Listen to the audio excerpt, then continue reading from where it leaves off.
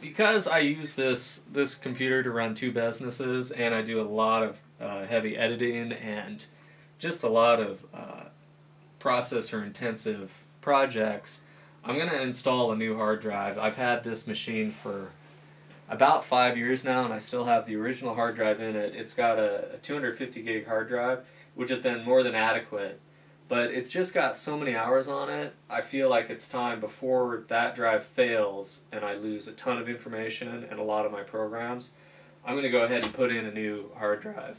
I got a 500 gig this time, not really because I need the space, but just because they're cheap. So the one thing that is really important is that it's serial ATA, and it's also 7,200 RPM.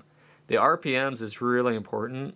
5,400 is generally what's in a laptop, and a 5,400 drive isn't quite adequate for doing really intensive editing and stuff like that.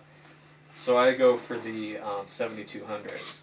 They also make 10 and I think 15,000 RPM drives, which are super fast, but as far as reliability, I think you get the best longevity and performance out of a 7,200 RPM drive. So that's what I've got.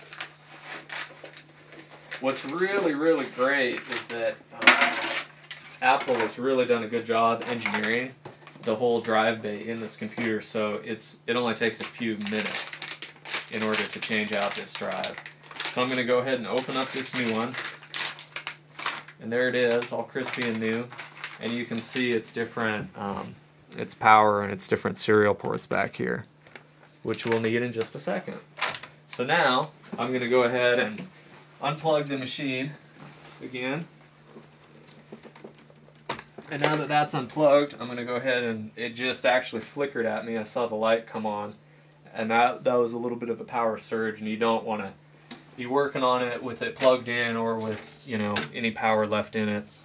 So I'm going to take out all this stuff again, my air deflector, and then both my hard drives are up here, and you can see that there are two of them in here.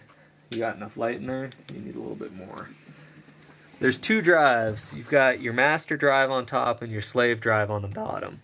It's going to automatically read off the top drive, and that's my system drive. So what I'm going to do is I'm going to twist that thing up, and then I'm going to pull out these. Actually, on both of these, I'm going to latch this back down until I get these out. So I'm just pulling out the serial cables here, and then the power cable that's on top. So now I'm going to flip that lever up, and then the whole drive should slide out. I'm going to be very careful not to pinch any of those cables, and it's hanging up on something here. I went ahead and took out my second drive. It just gave me a little bit more room to get this one out.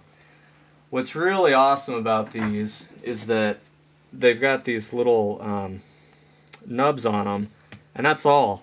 Like, we just have to take these out and put them on our new drive, and we're ready to go. These are on a lot tighter than I thought they were. So there's that one. That one's loose.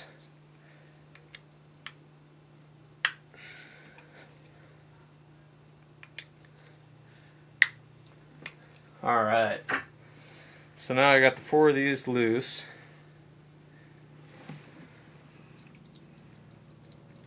Oh, got away. So here's my old drive. I'm going to go ahead and lay it down up here. And then I just want to put these little screws on the new one. And I'm not going to tighten them up so tight this time. But that drive I don't think has ever been out of the computer, so I think it's shipped from the factory like that.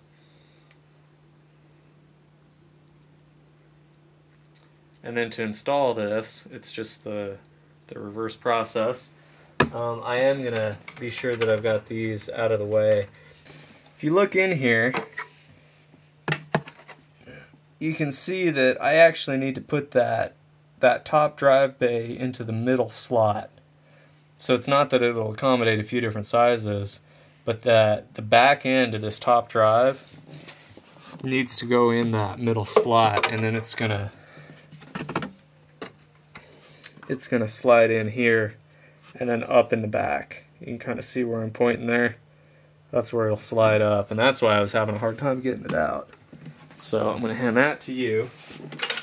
So now, let's see if I can do this with the light.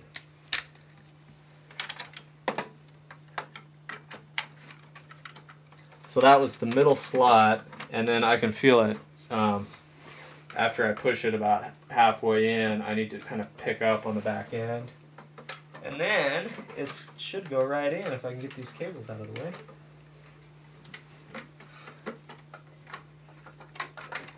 There it is. So there, if you can see in there, there's that new system drive in there. So that was a little bit trickier than I remembered, but I'd never had that one out. The bottom one is super easy because I'm just going to stick it right in the bottom there. Make sure all these cables are out of the way. So I got it lined up on the two bottom sides, and it slides right in. It's easy as a dream. And then I just have to latch these guys down, and then I want to be sure that I'm plugging back in my power, which is the smaller of the two. So there's my power, and then the serial cables for each of these. I'm going to do my power first because it's closer to me. So there's my power in, there's my serial cable in.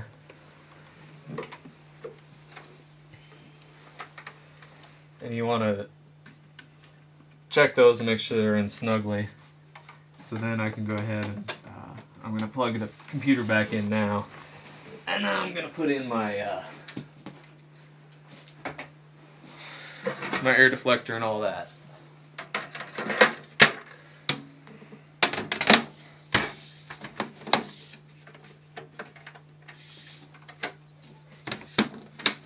So now we're ready to go. That's how to put in a new system drive, and actually how to do your auxiliary drive.